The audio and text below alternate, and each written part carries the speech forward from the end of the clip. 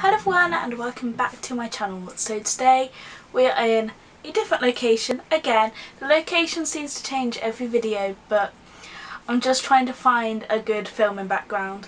I was going to film in front of my bookshelves, but...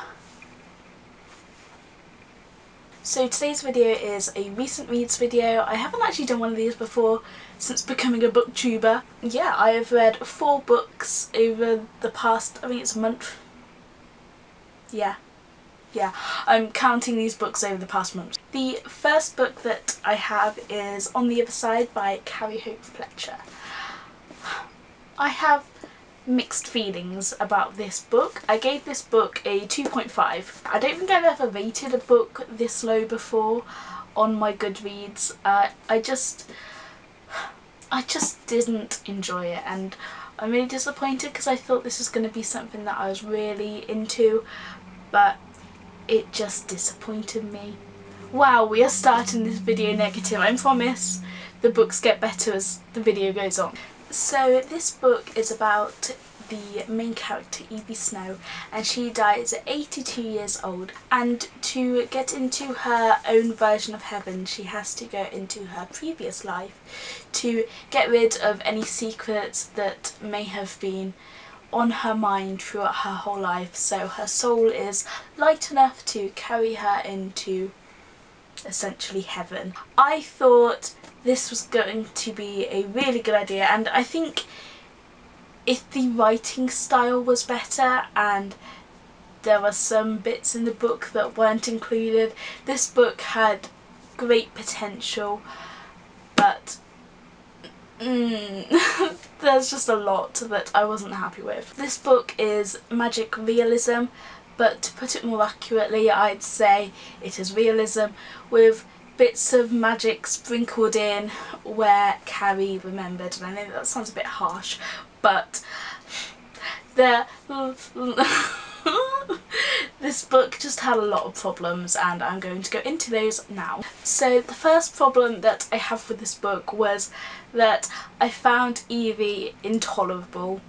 I just did not like her as a main character, and I know you're meant to like the main character, but I just found her really annoying. I found her to be a goody two-shoes and didn't really have any flaws, and I found that to be not believable at all. Everything she did she was like perfect at, and I was just like, girl, you need some flaws. So I just didn't really like her as a character, and the same goes for Vincent, who is the main love interest. I also found him quite boring.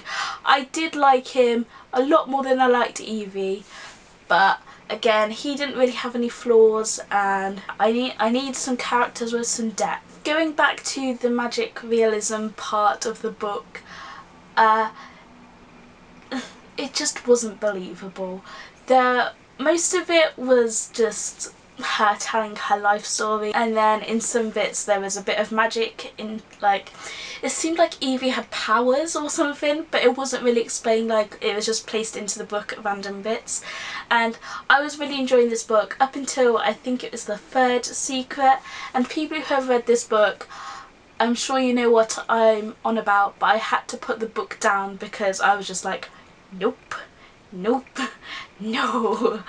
I'm not going to say what it is because I don't want to give away spoilers, just in case you do want to read this book, but it was just so unbelievable, and I was just like, I can't go on reading this. But I did power through and finish this book. But yeah, although I have gone quite deep into this book, I did enjoy the overall storyline of it, like the thought of Evie going back into her past life to get rid of any secrets that she had. Like, I thought that had great potential, but I just didn't like the writing style of this. I also found it to be really childish, but like placed in, I don't know if it's YA or adult, but it was quite childish, but it was like had like adult themes, and I don't know, it was confusing. I did enjoy the overall theme of the book, but just not the actual book. Next up we have possibly one of my favourite books I've ever read, and it is Truly Devious by Maureen Johnson. As soon as I heard about this book I wanted to read it. It sounded straight in my alleyway. This is the first murder mystery I've ever really read, and I am very grateful for it. Ellingham Academy is set in the mountains of Vermont, and is founded by the multimillionaire Albert Ellingham. Dun dun dun. And this school offers a learning environment for students to come from all over the world. I think it's the world, or it might just be America, but I believe it's all over the world, to come and learn their specific interests without any limitations to their learning.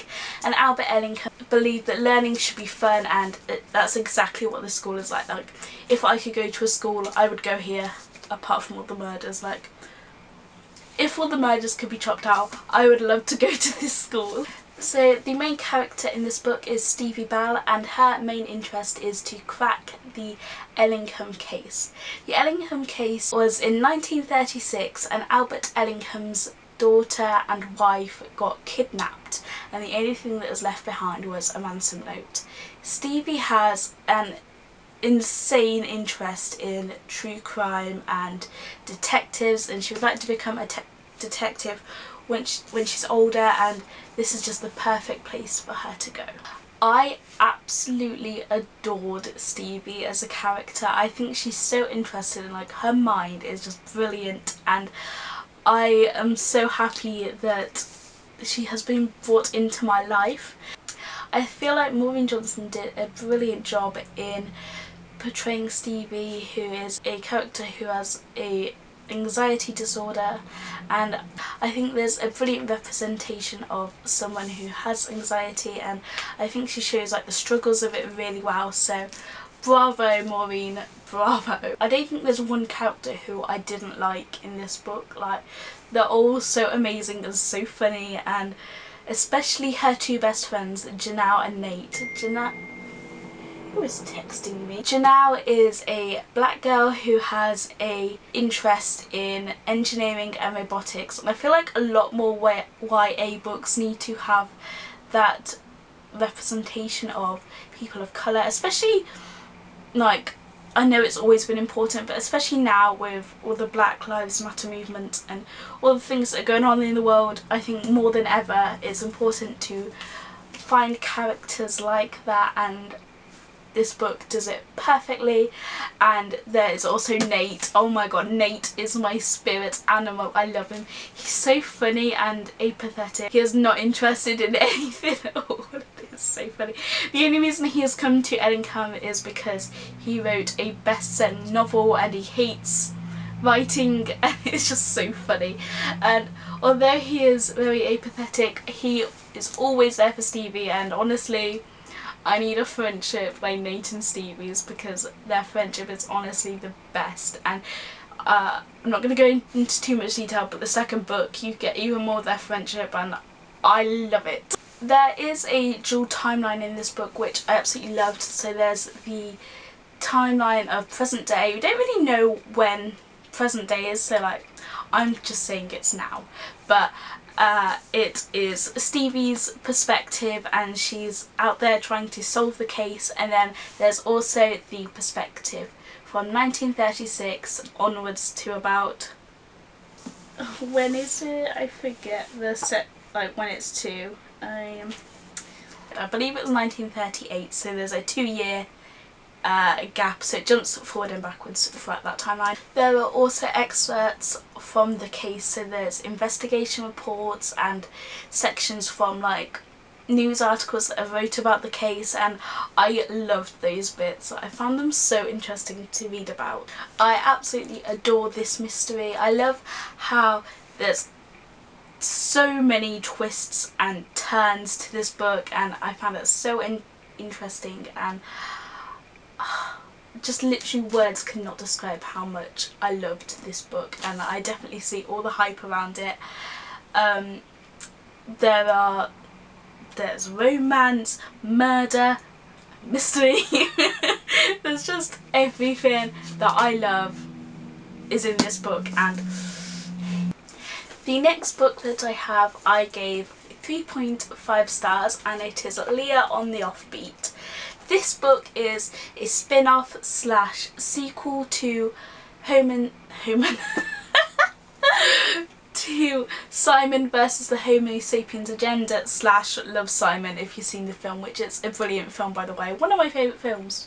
if I'm being honest. This book follows Leah Burke and takes place a couple of months after Simon versus the Homo sapiens agenda leaves us. So I believe it's like 2 months after, I can't really remember. It has a lot of Simon's story webbed into it, which I found really interesting because we got to see, spoilers, I'm sure everyone's seen or read the book. It shows us more of Simon and Bram's relationship, which is just adorable. I love them. I just want to put them in a little glass jar and squish them, but I don't know what that was. But yeah, I love Simon and Bram, and their friendship with Leah is just heartwarming. I love them. So the main character, Leah, is a tough cookie on the outside, but on the inside she is riddled with anxiety and has a lot of body issues.